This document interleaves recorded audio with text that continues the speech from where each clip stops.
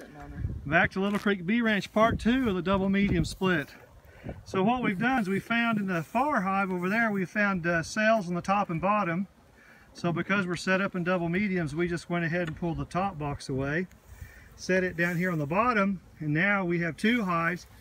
We're setting a new medium on top of both of them, and the one that Marlo is working on now, we will bundle it together with a strap and put it in the truck, drive it around, go set it in a different apiary.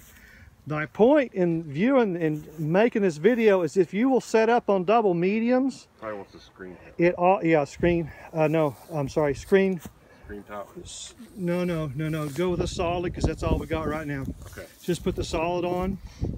If you will go with the mediums, yeah, the thin side down. If you will brood in double mediums, it offers you the opportunity to be doing some walk-away box splits. Just, I think, wiser. More flexibility. So now she's done. She's going to square it up. Gotta square it up, yep.